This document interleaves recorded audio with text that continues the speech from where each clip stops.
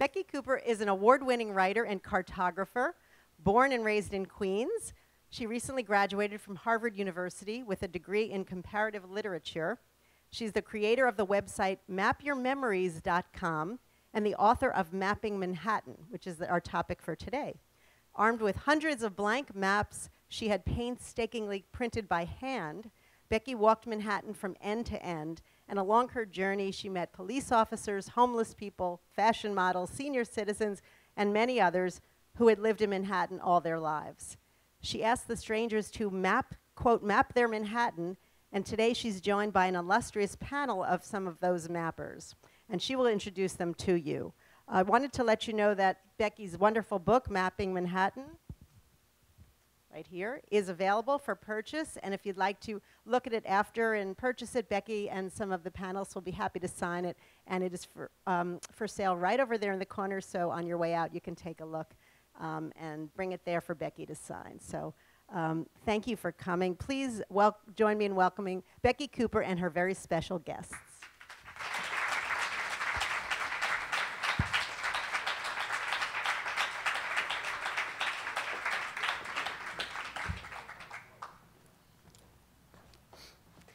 Hello. Thank you all so much for coming. I'm just going to raise this up just a little bit. We are joined here in order to talk about this book. Let's wait for my computer. This book, Mapping Manhattan, a love and sometimes hate story in maps by 75 New Yorkers. As Debbie mentioned, I'm Becky Cooper, and these are the maps inside the book, these personalized images of Manhattan as imagined by New Yorkers I met walking down Broadway, and by New Yorkers who I specifically reached out to because of the way that their Manhattan would enrich the volume.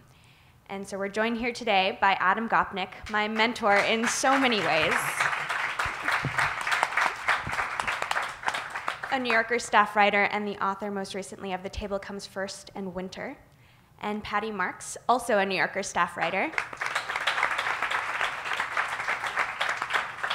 And that is her map behind us right now.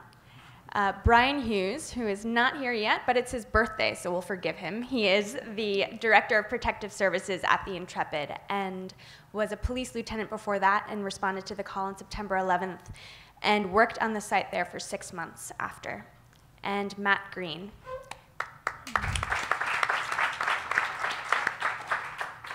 Who's a former civil engineer and who previously has walked across the country by foot, and he is now in the middle of his 3-year quest to walk all of the blocks in New York City. But before we get to their stories about their New Yorks, I wanted to tell you a little bit about the story of Mapping Manhattan itself. So it began for me the summer after my freshman year at Harvard, when I got a job working for the New York nonprofit Culture Now. And Culture Now started the summer after, or I guess right after September 11th, in order to encourage businesses to stay downtown and tourism to go there. And so they mapped all of the public art in downtown Manhattan, including the Love sculpture and the subway mosaics. In the summer that I got the job, I was meant to write the copy for all of the art for the map of all of Manhattan, so not just downtown. But when I got to my job the first day, I asked her when I could start writing the copy for the map, and she said, well, you can start writing it as soon as the map is done. And I was like, what do you mean? And so she takes me over to the computer, and she opens up the file on Illustrator. And the file is huge, and as soon as it opens, it self-destructs. And she kind of looks at me, and she's like, well, you can start writing as soon as that's done. And it was a challenge, so why not? So I started making a map filled with 1,500 pieces of artwork. And she gave me 3 parameters for this map. She wanted it to be as beautiful as a poster. She wanted it to be very, very thorough. So she wanted all the information about all the art, including the provenance and cross-reference and color code and all these things. And she also wanted it to show Manhattan to scale. And she used as her counterexample the subway map of New York City, which is the map that I see every day of New York and is, for me, New York City. And I think for many people. But it's a very, very distorted map. I mean, Staten Island is the Alaska of the map. And Manhattan is distorted in many ways. It's not just squished and stretched, but it's also distorted disproportionately along its length. And the New York Times ran a really interesting infographic a few years ago when the map was redone. And they focused on the way that Manhattan changed over time. So this is Manhattan in the current iteration of the map. And this is how it's changed. From 1939 to 1959, from 1972 to 2010. And those numbers underneath are the height to width ratios. The actual height to width ratio of Manhattan is that. And it's not wrong, but every map is selective. Every map is a filter. Every map tells its own story, either or both of its map maker and of its purpose. And I came to realize that too, because even though I was making this map that was full of information, I was still making subjective decisions about what public art was, whether the art, or whether a carousel counts as art, or whether the art in public schools is public. And so this map, even as much information as was on it, was still a reflection of me and what my vision of public art was at the time. And that realization, coupled with these napkins that had piled up on my desk, just little schematic drawings of where I was in the office and where I was going that night, I realized that those napkins told an interesting story of my life in the city that summer. And because a city for me is the way it allows its inhabitants to live within it, it told an interesting story of Manhattan itself. And echoing in the back of my brain was Invisible Cities by Italo Calvino, which is a conversation between the Venetian explorer Marco Polo and Kublai Khan. And it's a series of beautiful portraits. And at the very end of the book, Kublai Khan asks Marco Polo, you know, you've told me about all of these beautiful cities. Why have you never told me about your home, Venice? And Marco Polo looks at him and he goes, what do you think I've been doing this whole time? Because you can look at that in one of two ways. One is that every city that you see, no matter how far you go, is always seen through the lens of your home. Or it could be literally that each of these portraits of these cities was Venice itself, just from different points of view. And the realization that these tiny little maps that I had made, even if they were my perspective exclusively, were really honest portraits themselves of Manhattan, captured me in a way that this map, that giant map of Manhattan, didn't. And I was moved to start an art project where instead of having one map maker, me, make this giant map, I wanted to distribute the role of the cartographer to as many people as possible and limit the canvas and to celebrate the subjectivity of the map maker that even if you try to cram all this information on, you're not going to get rid of anyway. And so with my friend Dan Ashwood, I designed the most schematic map of Manhattan possible, or not possible, but you know, it's pretty schematic. It has Broadway just down the center, Houston that runs as the transverse in Central Park, and with those, and it also has Roosevelt Island. And with those three things, you could triangulate almost any location in Manhattan. And on the back of those maps, I had the address for my P.O. box, a couple of semi-poetic instructions that you'll hear later, and you just like a tape here thing so that you would fold it in half and put it in the post when it was done. You just added a stamp. And then I letterpress printed these maps because I wanted, more than anything, for people when they got these blank maps to stop and to reflect on their experience in the city. Because if a map is a filter, you need to figure out what the essence is and what's not necessary. So letterpress printing, holding something that made you stop and think, was my goal. So these were the photopolymer plates. Each sheet of paper had to pass through 3 times. And you can see a little, I don't know if you guys remember Mr. Rogers' picture, but this is, this is what I think of. You get to see the time change.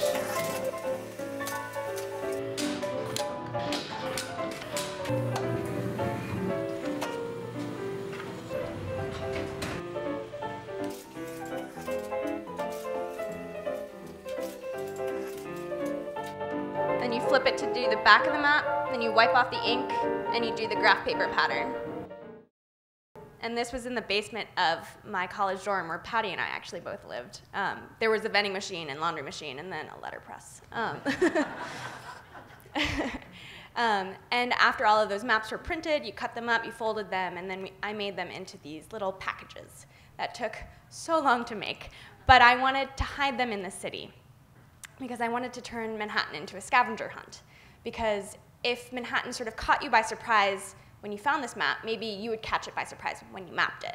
And so I wrote, you found it, and I tucked it into Catcher in the Rye in Union Square, or into the bathroom at the Waldorf, or into the back of taxis. And none of them came back. Except for one. This one I had hidden on the High Line on a bench. And this woman, it's a little hard to read with the contrast, but it says, you were holding my hand and looking at me with those beautiful big eyes of yours, and there was only us, and I knew my love for you was without measure, without punctuation, and with all my being. Except that one actually didn't come back either, because that was a present to her girlfriend, and she said she couldn't part with it, so she just scanned it and emailed it to me. So something needed to change if I really wanted to get these maps back. And one day when I was trying to hide a map in a Lower East Side store, the store owner caught me, and she asked me about the project. And I had this really wonderful conversation with her. And I shared the story of the project, and she shared the story, or one of the stories of her in New York. And she sent her map back in 2 weeks later. And I realized that it was in that interaction with people that they were invested in the project as much as I was invested in them. And so I set out with a box of maps under my arm and my sneakers and my backpack and started all the way uptown in Marble Hill, which is the part of Manhattan that's actually connected to the mainland. And then you have Broadway, that bridge, these are all of the neighborhoods that you pass by as you walk down Broadway. So you go from Inwood all the way 13.6 miles down, Matt will know this very well, to the Battery. Because I wanted to go down the street. Broadway is the only avenue that cuts all the way north-south in Manhattan. It also is based on an old Native American trail, and it was also one of the main roads even back in the day. So it's a very deeply meaningful street in Manhattan, and so that was the street that I wanted to walk down. And it also cuts through many, many, many different neighborhoods, because I didn't just want to give maps to one current of New Yorkers. But the best part about handing out these maps was that slight change in people's eyes from that utter skepticism of like, get away from me, why are you coming up to me on the street, to confusion. If I could get them confused, I'd buy myself 15 seconds. And then I'd show them the stamp on the back of the map, and then I really had them because they were like, you're giving me a stamp? And so, there's a little, I did the walk a bunch of times, but one time I did it with my friend Lily Erlinger, who's this wonderful filmmaker. And we filmed the reactions and cut it into a little trailer. And just look at people's eyes. I'm Becky Cooper. I'm the author of Mapping Manhattan, the book based on my art project, Map Your Memories. This is its story. Hi, I'm doing a public art project where I'm giving out blank maps of Manhattan, and I'm asking people to fill it in with whatever makes this place special to them. I'm living in New York 72 years. I know Manhattan back and forth.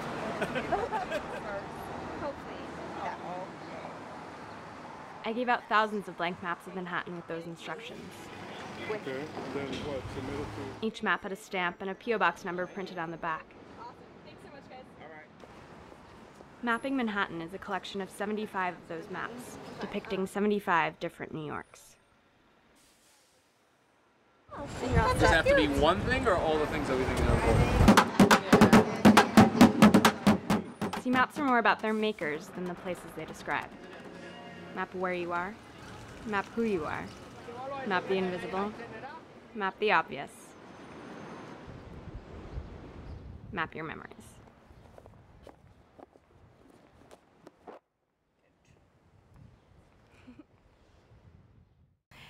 And the maps did come back. After those marathon walks, they came back, and they were more diverse and more vulnerable and more candid than I had ever guessed. Some of them mapped Manhattan in pools of fear and relief. Some of them mapped where she earned her PhD and where she earned the tuition to earn her PhD at nude strip clubs and BDSM dungeons and escort agencies. Some of them were really funny. They mapped Heaven, Ireland, and Hell's Kitchen. And some of them really took to heart the fact that a map is a filter and only labeled where they met their wife. And when I wanted to turn these series of maps into a book, I wanted to do three things. I wanted more than anything to have you walk down Manhattan with me, because I realized that as I walked down Broadway, the stories that I got, the people that I met, and the way that New York's history crept through in the buildings and the streets and everything was as much an honest and beautiful portrait of Manhattan as any of the maps that came back. And so I was careful to incorporate a narrative that blended New York history with the anecdotes of the people I met. And then I also had my illustrator friend, Bonnie Bryant, draw these beautiful little black and white sketches that would plant you into Broadway, wherever we were. And then I also asked notable New Yorkers, some of them are gathered here, to add their maps to the collection. So of the 75, about 20 are from notable New Yorkers. So they are labeled on the side. So as you're going through the book, you can see, oh, this one is done by Philippe Petit. And I tried, especially in the spreads where it was an illustration and some narrative and some maps, to have there be a resonance between all of them. And so I'll give you an idea of that by reading this text. Cedar Street, 6:10 p.m. The names of the streets here tell stories of New York's past. When Canal Street was a canal, Wall Street a wall, cedar and pine and beaver resources that filled the island. Pearl Street predates British days. The name comes from when Dutch merchants gorged themselves on the abundant oysters in the waters around the city. Maiden Lane tells of the young women who washed their clothes at the brook that lay at the end of the street. This is the land of New Amsterdam, Manhattan before the grid, when buildings were laid out to match the old Dutch farms back home. The land just off to the west on Day Street will, of course, be forever linked to New York history. But even before the smoke and the tears and the unfathomable loss, before the great aerialist Philippe Petit dared onlookers to dream as he walked a tightrope between the twin towers, the land was already inseparable from Manhattan's past. It was waterfront. It was where the Dutch explorer Adrian Block docked his ship, the Tiger, after his long transatlantic voyage in 1614. And it was where that ship burned down soon after. But Block, with the help of the native Lenape, did not let that setback stop him. He set up camp on the island and built his new ship from the remains of the Tiger. When Block eventually returned into the Netherlands, he brought with him a detailed new map of the territory, the first to show Manhattan as an island, and abundant beaver pelts. With these in hand, he helped galvanize the reluctant Dutch to start colonizing New Amsterdam. In 1967, Dutch cannons, possibly belonging to the Tiger, were recovered when the foundation of the World Trade Center was being laid. Rebirth is deep in the soil of the area. In addition to Philippe Petit and Patty Marks and Matt Green, I also reached out to Yoko Ono.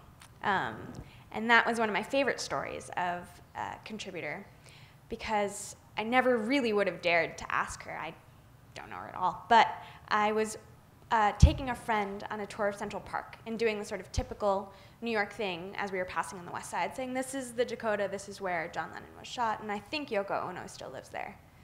And my friend, who's from out of town, says, oh, she does. I was like, well, how do you know? And he said, well, about 10 years ago, a friend of mine saw Yoko Ono in front of the Dakota, and he runs up to her and he takes a piece of paper out of his bag and he says, Miss Ono, will you sign this? And she takes the piece of paper and she rips it in half, and she hands half back to him. And she says, if you meet me back here in 10 years, I'll rejoin the halves and I'll sign the paper for you. And apparently, my friend says, they exchanged letters for the next few years, and 10 years later, they met up in front of the Dakota.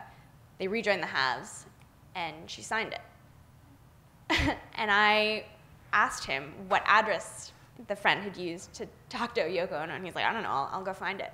And he gives me the address, and I let my dad put the map in the mail. And I write a little note that says, Dear Miss Ono. And a month later, I get an envelope back from the Dakota, and this letter that says, Dear Rebecca, thank you for the invitation to Yoko Ono to participate in your project, Map Your Memories. Ms. Ono has generously decided to participate, and her offering is included in this envelope.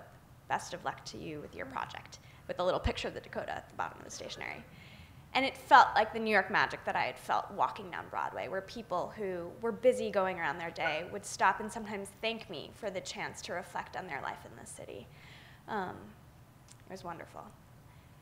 The final map in the book is my map. It's the way that it's my mental geography, which is to say that a place doesn't exist for me if it isn't emotionally pegged. I am always hopelessly lost because of that, because there is just no negative space in my head. So I've merged the park just under Stuyvesant, where I went to high school, with this street, West 4th Street, with a beautiful restaurant, and then a sort of nondescript fire escape laced building, Central Park. the Brooklyn Bridge that somehow runs through it, and a Truman Capote quote about how New York is a myth for anyone, everyone. And the book ends where Manhattan ends, at Battery Park, overlooking the Statue of Liberty. And I just wanted to read you the last paragraph of the introduction before we turn it over to our other participants. It's taken me 20 years to realize I love this place, not just because I was born here. I take pictures of the reservoir in Central Park at sunset, even though I've run there 100 times before. My heart fills when I hear an older man at City Diner say, "Hey, Marion, have you tried the pies here yet? They're nice." I love the subway, the fleeting moments of connection, a glance with a stranger to acknowledge a rat on the tracks, the hand that goes out of its way to keep the door open for you. Even the gentle white noise of a train rumbling between stations is something I get as homesick for as for my mother's cooking. Maybe that one's just me. And yet, there will always be something essentially elsewhere about New York. It is a place that people come to precisely because it doesn't ever fully offer itself. It's intoxicating, keeps you on your toes, keeps you drinking coffee, and keeps you walking. Part of why I love New York so deeply is exactly this elusiveness. This refusal to be caught is what allows it to carry such fantasy, mystery, and myth, yet also be home. It is simultaneously no one's city and everyone's city. New York may always be just over there, but what you know is yours. And these tiny, invisible cities are what make up Manhattan.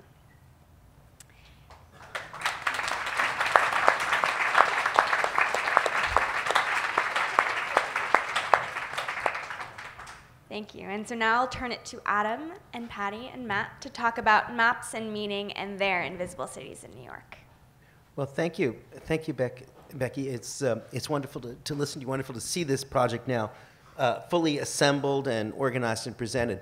You know, one of the things that's always struck me about the project and about the nature of mapping is to ask myself, would this be as successful, as poetic, as resonant, as evocative in another city, in Paris or London, as it has been in New York? And I think on the whole the answer is not, and I have a kind of theory about why it would not be. You know, it's not an accident that if you think about the most wonderfully witty artistic maps of any city, I think we think first of Saul Steinberg's maps of New York, the most famous one that New Yorker covered that showed the New Yorker's view of the world with 9th and 10th Avenues occupying 2/3 of the space of the planet and California, a distant vision beyond. And if you think about it, why should that be? Well, one reason is, I think, is that New York is uniquely among great cities a willed artifact, a highly rationalized artifact. It's designed on a grid that was dreamed up by planners before there was anything to put on the grid. And you know, there's those wonderful prints that you can still find of 75th and Lexington, which just looks like rolling farmland, but it already had the name East 75th and Lexington. So there's that element about New York of it being entirely rationalized, thought through in advance. As you may not remember, I was going to call my book about New York, that eventually was called Through the Children's Gate, a map of New York, because the sort of metaphor for the book had come about when, in the course of doing some reporting, I had met a guy named Al Leidner, who was making a map of New York for the city. And it was the first perfect map of New York that there had ever been. Well, what did that mean? It meant that all of the New Yorks that existed for the city of New York, for the government of New York itself, independently were being unified into one map. That is, the subway map, the Con Ed map, the street map, all of those things, the insurance map, were all going to be unified using computer graphics into one map. And it was the most magnificent undertaking you can imagine, because it wasn't just Manhattan, it was all of Queens, all of Brooklyn, all of the Bronx. And they had to actually employ fact checkers who would go to some of the really kind of gnarly bits of the map to sort of figure out how everything interacted. And part of the comedy of it is that New York changes so much that they were constantly updating the map even as they attempted to finish it. So it was a permanently unfinished map. But it was a monument to a certain kind of rationality in a way that London is a much more organic growth. That's why it takes 2 years for a taxi driver in London to be ready to drive his taxi, because the system of mapping is completely irrational, historical, idiosyncratic to begin with. The same thing is very true of Paris. Paris, it's reflected in the names of the streets, the Rue de Chat qui pêche, the cat who sins and fishes. It's that kind of oddity is already built in. But New York's not like that. New York is Broadway. It's numbered streets. It's numbered avenues.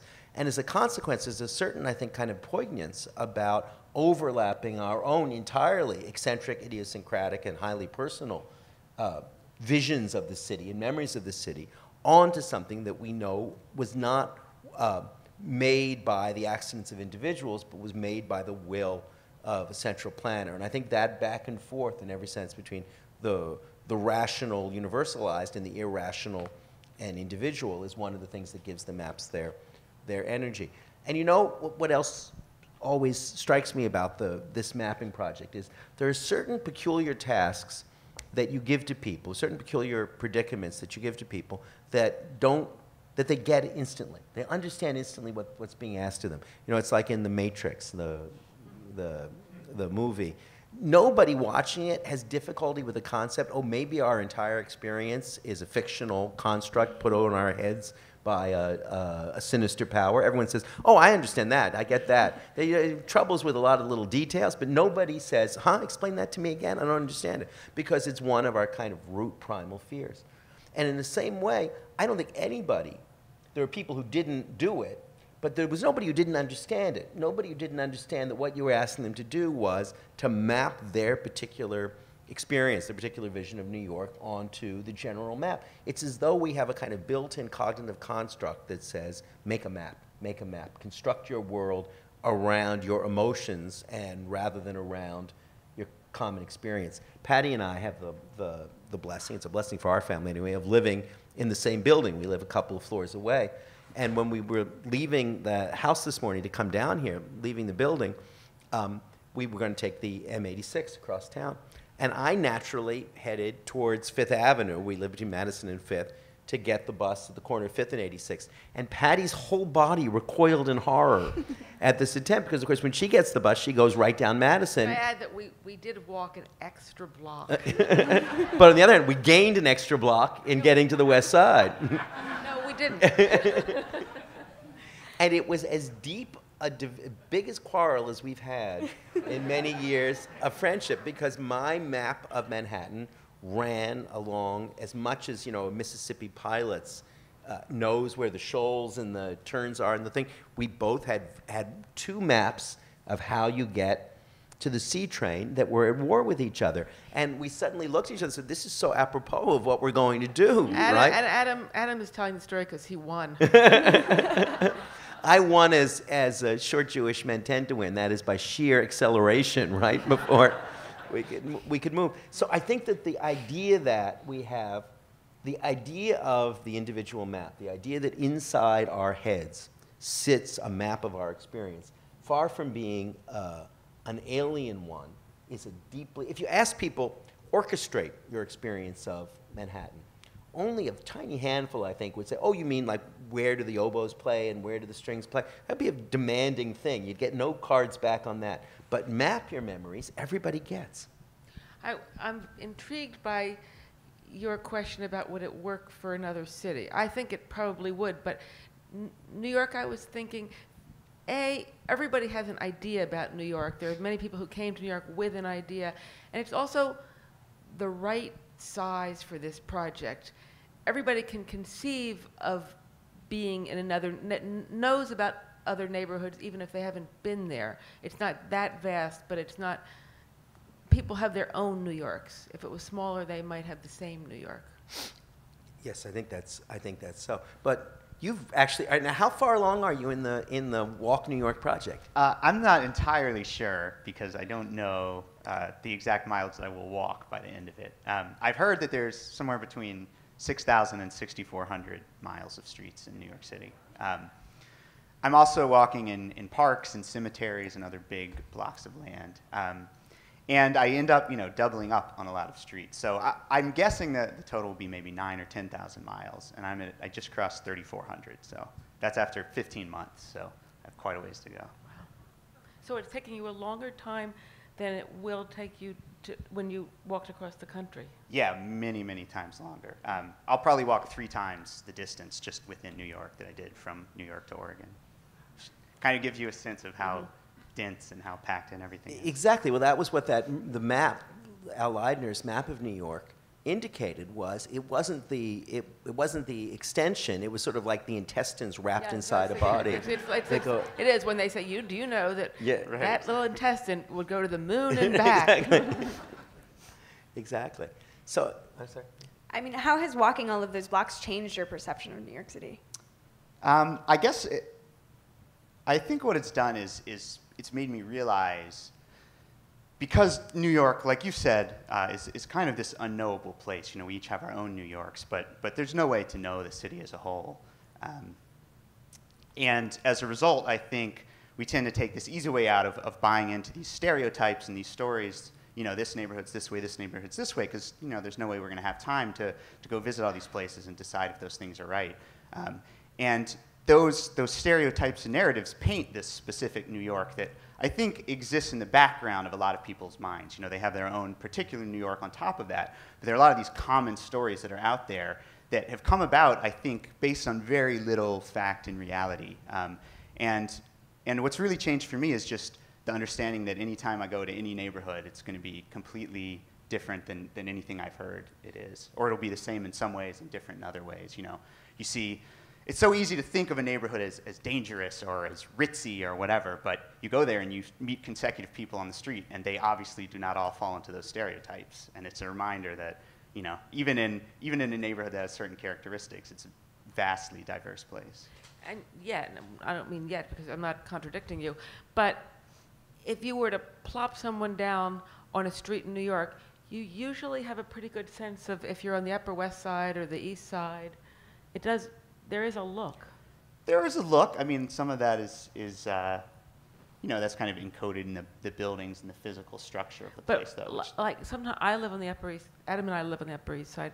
And sometimes I go downtown and I think I would be so much cooler if I lived here. And I think I would be wearing that, eating that. Although, you know, the opposite side of that is, it's always struck me, and it's become increasingly more true in the 30-some years I've lived in New York or around New York, is that is the New York fetish of neighborhood names for completely indistinguishable neighborhoods. You know, we live in Carnegie Hill, right? Yeah.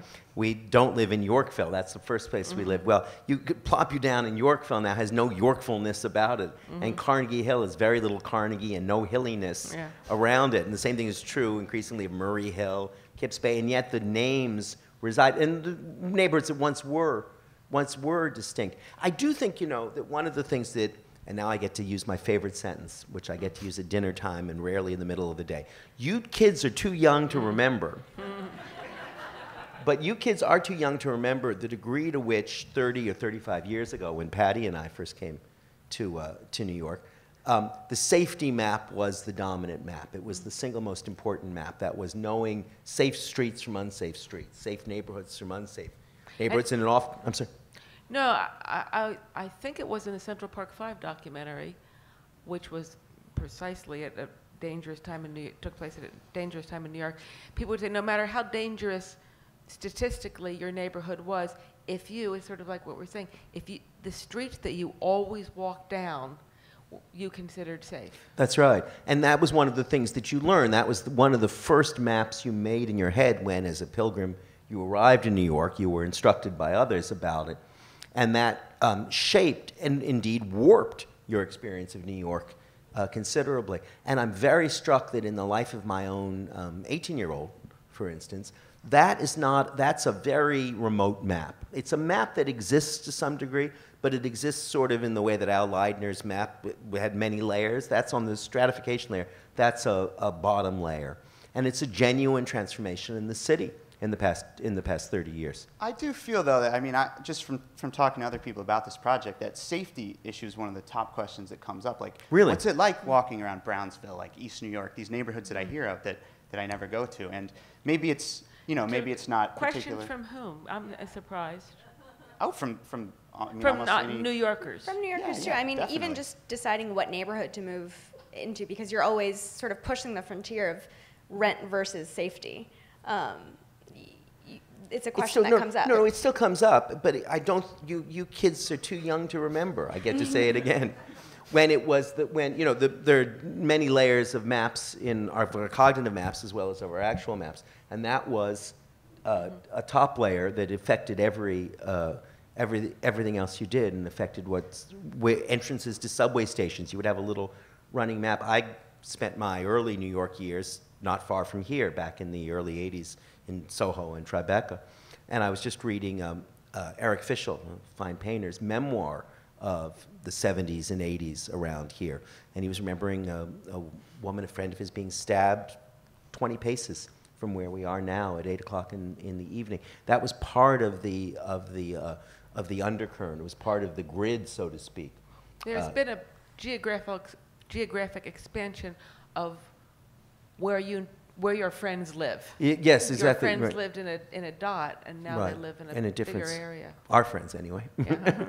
Our friends In that live in a It's dot. also just been interesting to me to think about how the grid itself has affected the culture of New York. Not just that, yes, when you move here, maybe one of the first things that you encoded in your brain was the safety map of New York. But even the first moment when you get here, it's not like Paris. You do have a mental map of New York because it is a grid. It's a city that isn't one that you have to spend 3 decades becoming an expert in. And I like thinking about what that does to the culture of a place where it is inclusive by its infrastructure. You know where you are because it's, if you know 2 coordinates, you know as much as the next person over. And figuring out how that's shaped the way that the city sort of welcomes in people and gives people a home, even if it's always just off, maybe because it's always becoming, because there's always people coming in, and maybe less so that it's a city of aspiration and ambition, which it also is in equal measure.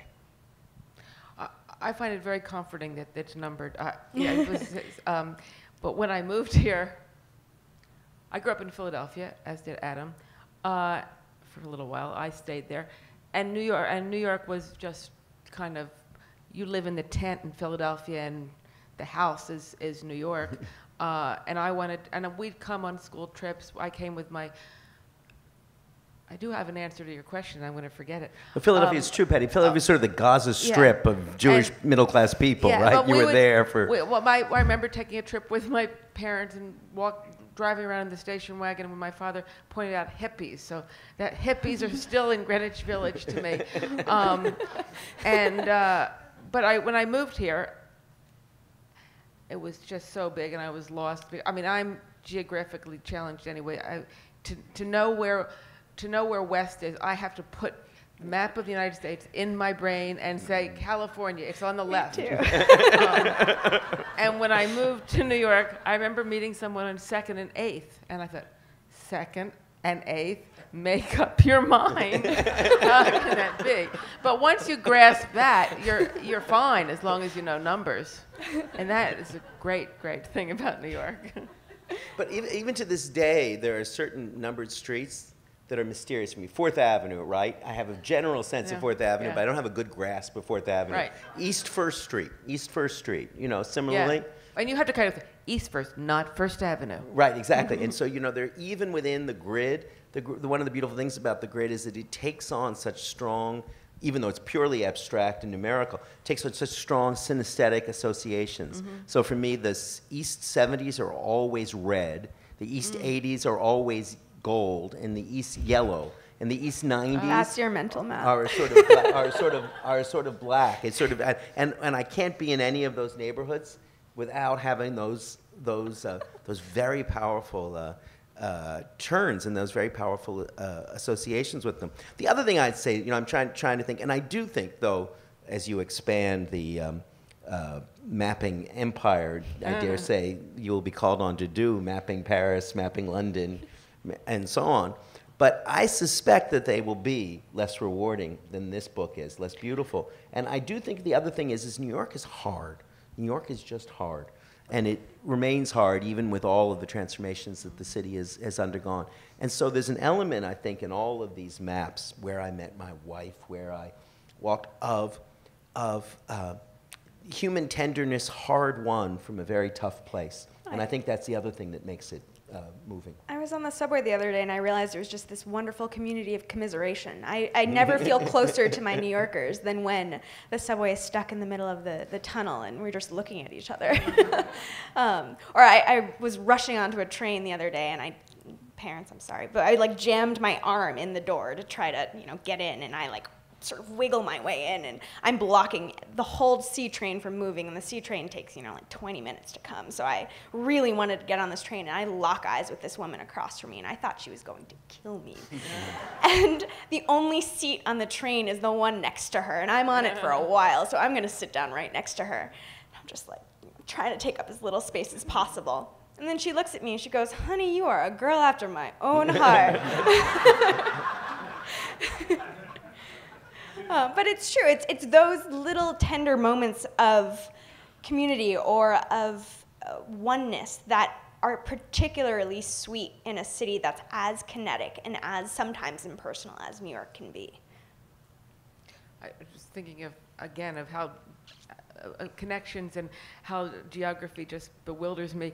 I'll like get up from the subway and I go, which is 57th, which is Madison, and you just have to kind of figure out where north is.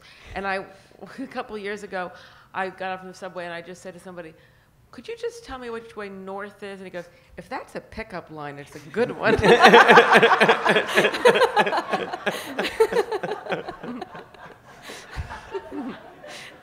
I'll use it. Yep. If that's a pickup line, I wouldn't have asked you. Yeah. Matt, what's your number one discovery? What part of the city that you've walked in would you recommend walking in that on the whole people tend to think of less for walking purposes? Sure. People often ask, that or some kind of version of that question, which I always have this unsatisfying, elusive answer. Thank you for praising the originality of the demand. Well, usually it's what block should I walk if I'm going to walk one block? But what I've realized in walking so much is that the experience of walking through a place is only tied in part to the place where you are. A lot of it is the weather, the mood you're in, the people who are around you. And so my answer to that question is always, my favorite street is a street where it's 72 degrees and sunny, and there's a guy giving away ice cream, and a cute girl smiles at me walking down the street. But what I've realized is I think that street is in Cincinnati, the last I checked. I've never Columbus, been on that street in New York with the... It's in Brownsville, actually. Oh, really? But yeah, no, it showed me that you really don't have to try very hard to have a really interesting experience in New York. I mean, literally every day that I go out walking, I take a lot of photos, and that's kind of how I document what I'm doing, and it's also kind of my notes for what to research and learn about later. So some days I have fewer photos than others, but there's never, ever once been a boring day. And I think it just has to do with opening yourself up to the realization that New York is this gigantic city. Every neighborhood here has thousands and thousands of people living there, and their characteristics and their personalities kind of spill out in all sorts of different ways that are visible to you, whether it's the way they decorate their yard, signs they put up, the way they communicate with their neighbors. And so I think rather than, my walk kind of, I guess, in a sense, turns the typical tour guide mentality on its head, whereas instead of deciding what's interesting and then going to see it, you just go to a place and find out what's interesting there. And that also personalizes it a lot, because I'm seeing just whatever catches my eye, especially because I use the photographic documentation. It's just literally what catches my eye is what I remember, and that's what I later go home and I read about on the computer, and I find out what it is that I saw, and that applies just everywhere throughout the city. Did you have a goal starting, like a sort of higher order desire to fulfill in starting this project? I don't think that I had one. I mean, I think it's just some kind of deep-rooted insanity or something that manifests itself in a lot of different ways. So no, there wasn't one really driving factor. One thing was I just wanted to learn how much I didn't know about New York. And New York is a great place to be a know-it-all. And I read this in the New Yorker. I saw, and to kind of pull those stories out and impress people at dinner parties. But I kind of was tired of being that way, I guess, and wanted to show myself how little I actually knew. I did a piece, I just remembered, for a travel magazine with my friend Roz Chast, who's a cartoonist, on 29th Street as if it were a country. We went from the east to west, and it was amazing how different it was. It ends in Bellevue, which was great. Can I ask you something, Becky? Have you had a Brooklyn backlash to the book? Because one of the things that strikes me, I mean, you're an outer borough girl who then became a Manhattanite, who then became a Brooklynite, which seems to be the mechanism of your generation. And when Patty and I first came to the city, boy, do make us sound like a couple of, like Walter Brennan and Mom's Mabley. Remember the cows yes, in the village? Grazing on Sheep's Meadow. We used to milk them every night for them. And then that was before they had milk. Well, we were there when they discovered milk. No, that's right. You were the Dairy Queen. Have you had that, though? Because one of the single most startling and striking things about my own experience of New York has been that there was this great, it's like the whole vacuum cleaner of New York got put on reverse. You know the way you did that as a child, right? You'd put the thing on reverse so it would blow instead of sucking. And that great suction action that drew people from Brooklyn and Queens into Manhattan for 100 years has now been switched in the reverse, and it blows people out of Manhattan into the other boroughs, particularly in Brooklyn particularly. So again, my 18-year-old, Williamsburg is the holy name in his map of Manhattan, right? It's where you dream of going if you could only escape the Upper East Side and Greenwich Village, Soho, all of those benumbed suburban areas, and you could eventually get to Bedford-Stuyvesant. So have you heard that from people? People saying that they wished you had put Brooklyn on the map? Sometimes. I've gotten a lot of, I would love to do Brooklyn next. I mean, I remember when friends would joke when I was moving back from college, they were like, what city are you moving to, Manhattan, Brooklyn, or Queens? But I think there's this desire for Brooklyn to be next, but there is an understanding both aesthetically, as Patty mentioned, of Manhattan being the right scale for this project, both in terms of geography, but also in terms of just handing out these maps. Like trying to figure out what the post office would consider a letter was sort of a Sisyphean task.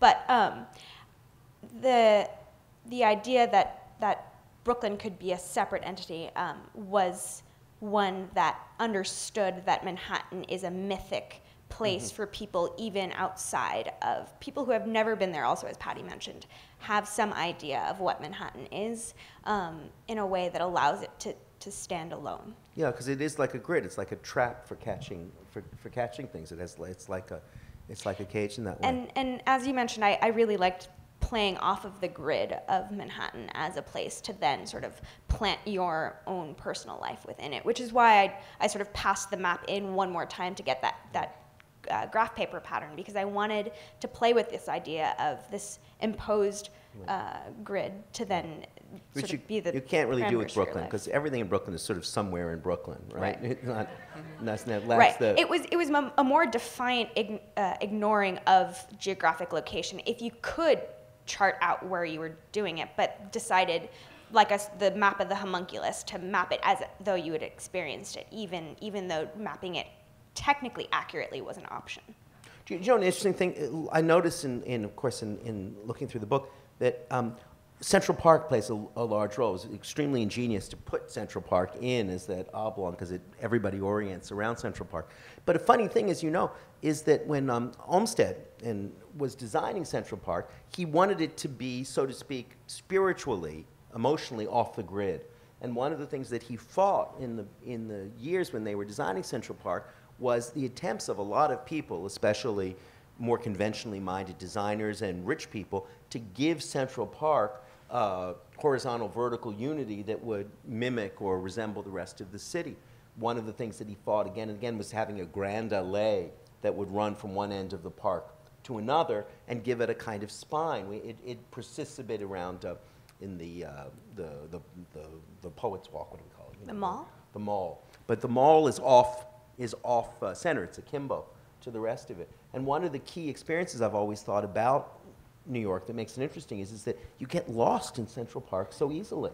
I've been walking in Central Park every day for 25 years, and my sense of direction, true, is even worse than Patty's. But I have a hard time with finding our block most nights coming home. But I think that was a real insight on Olmsted's part. That is that the gridded city needed a non-gridded alternative as a means of escape. Yeah, no, the three things that I marked on the grid actually mark the things that aren't on the grid. Mm-hmm, yeah. Broadway was never meant to, it wasn't included in, it was 1811, John Randall's plan that changed Manhattan into a grid, and Broadway wasn't on it, but it just wouldn't go away. And so I put that on the map. And then Central Park is the thing that resists the grid. And then Houston is where, even though the grid doesn't really start in earnest until 14th Street, Houston is where it actually starts. So those were the three. It's sort of like in computer science, you use as little information as possible. You map the chaos in order to map everything. So I mapped the chaos in Manhattan in order for people to be able to triangulate. That's true. Should we turn over to questions now? Debbie is going to be walking around with a microphone, and we have about 10 minutes for questions if you guys have any. Do you have a day job? And, and that is not a pickup question, Mike.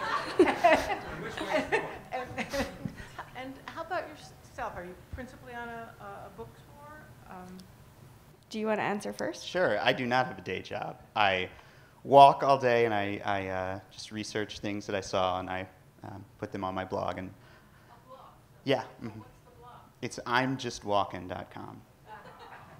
I tell you, kids today. I want to be a kid today. imjustwalkin.com, mapyourmemories.com. I mean, did we do that? We were... Well, I have to say, for a long time, I was sort of looking for a job, and my brother, who's 4 years younger, someone said, "What do you want to do when you grow up?" And he's, "Whatever she does looks pretty good." And I work at my neighborhood cafe as a barista at Ted and Honey, and I love that job so much, because really what it is it's the cafe I would hang out in anyway, but I'm getting paid, and I get to just hear people's stories all day long. It's like giving out maps. I give them a cup of coffee, and I get 5 stories in exchange, and it's wonderful. I majored in comparative literature, and I had a minor in mind, brain, and behavior, so I majored in indecision. I majored in the very practical subject of civil engineering, which my parents were thrilled with for about 5 years till I quit.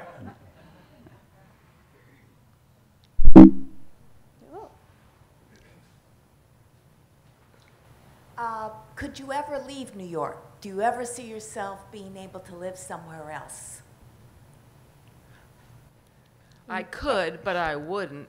No, I love New York. New York, I mean, I was saying to somebody yesterday, you don't even have to have friends if you live in New York. You really don't. I mean, there's stuff to do. You sort of walk and you look as if you have friends. And I would, if I had got a great job, I would move, but I think in my mind I would think it was temporary. I did leave New York for several years. I went to live in Paris with my family, and we had a wonderful time. And I still have plans, my wife and I have plans, as Becky knows, to retire to Paris, where we'll be an old couple, and I'll wear a 3-piece suit and have an irascible little dog in that way. But for the moment, I can't imagine, my friend David Remnick, the editor of The New Yorker, says Remnick's first rule of life is there's never really a good reason to leave New York. He's a New Jersey boy. But whenever you're on your way out on a book tour or something, he said, there's never really a good reason to leave New York. And on the whole, I think that's true. My wife has this thing about grass and flowers and so on and all of that. So she has a somewhat pornographic yearnings for Connecticut. But generally, if you can walk her around Central Park for 20 minutes or so, and they dissipate. I love New York in the summer weekend, especially where we live. You just want to buy a car to park it. That's right. There's nobody in the streets. I also moved to Paris last year and have run quickly back. Although I would like to live somewhere else for a while, because I do feel like I want to end up here. And I don't feel like I'm ready to end up here yet because I haven't yet experienced something else. No, you wouldn't really, really, Becky. You wouldn't want to live someplace else. You know. I mean, I know you've lived here your whole life, but then you'll go to. I just want to miss New York a lot. That you'll do, and then you'll find little bits of other cities that are sort of like New York, and you'll be so deeply grateful that you know that you've had it. I think the thing we tend to underestimate is, as New Yorkers, and it's what makes us insufferable and arrogant and essential, is how different life is in New York from every other part of America. That is, that you know, the way that just car life, the way that you're not dependent on cars. For those Neither of us drive. Beg pardon? Neither of us drive. No, neither Becky or I. At some point, we're going to teach each other how to drive, but for the moment, we don't. And I suffer from acute motion sickness. So you know, where else can you be? I think another thing that makes us obnoxious is that two things. One is we think everyone wants to live in New York, Yes. and most people who don't live here don't want to. And we think, and I think we're right, everywhere but New York is very provincial. When I moved to New York and then I visited home in Philadelphia, and I was so obnoxious, it was like 2 or 3 in the morning. I go, well, why can't we go get a pizza? In New York, we can get a pizza. In New York, we can do this. And something about the... If I may, that's why they invented the concept of provincial, right? Because there was a center, Right. and then there were the provinces, right? So it's not derogatory; it's merely Right. descriptive. I mean, But Matt, do you plan on staying in New York after you finish walking? Kind of my relationship with New York's been a little bit interesting. I grew up in a small town in Virginia, and I hated going into the city. I hated going to Richmond, you know, the capital of Virginia. And I kind of ended up here because of a girl many years ago, and ended up loving it here, obviously. But what was interesting is when I left New York to do my walk across the country, you know, as soon as I was out of New York and I was in these other little towns, I was thinking, why on earth would I ever go back to New York? Like, these places are so wonderful. And I finish the walk and I get back to New York and I think, why on earth would I have left New York? So I think at least in my head, there's an easy way to love wherever you are.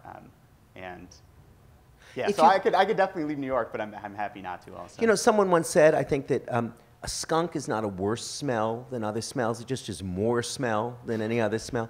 And I've always felt that way about New York. New York is not a better city than other cities, but it's just sort of more city than any other city. And if you like cities, you're sort of stuck being addicted to New York because it's just more city, more of the essential urban experience transpires here than anywhere else I know. Time for one more question. One last question. Go in the back. Yeah.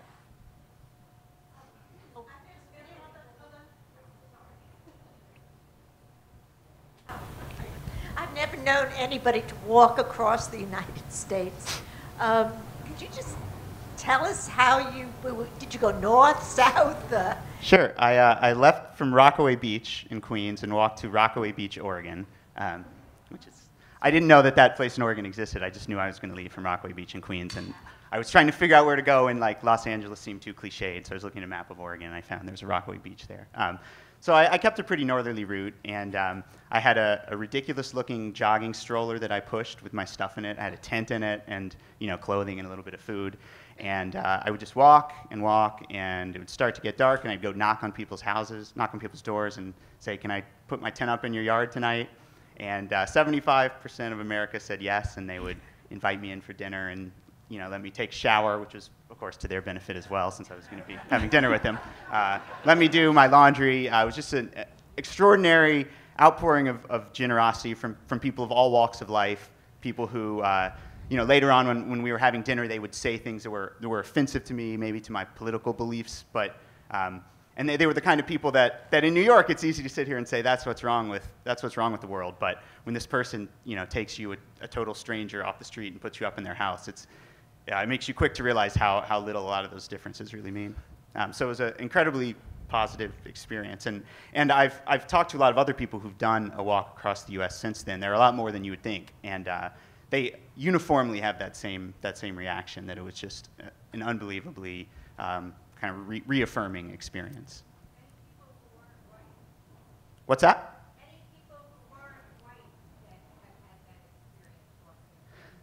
Yeah, I mean, most people who have, at least as far as I know, have been white, probably for some sort of level of comfort that they feel. I did read a really great book recently called Planet Walker about this black guy during the 70s. he actually, it was kind of a gradual process. He gave up using a car because of this oil spill in San Francisco Bay. And he said, I'm never burning a drop of oil again, so I'm going to walk everywhere. So he was walking everywhere. He decided to give up talking. And he left from California. He walked across the U.S. over a period of a few years. He stopped and earned a master's degree and a PhD without speaking along the way. He eventually made it to D.C., I think. He got hired by the Coast Guard because he had done this research in oil spills. And he eventually, decades later, started talking again. But he definitely had a tougher experience. But he still made it safely and met a lot of surprisingly kind people along the way as well. Well, this has been so much fun. Let's give a big round of applause for Becky Cooper and our special guests.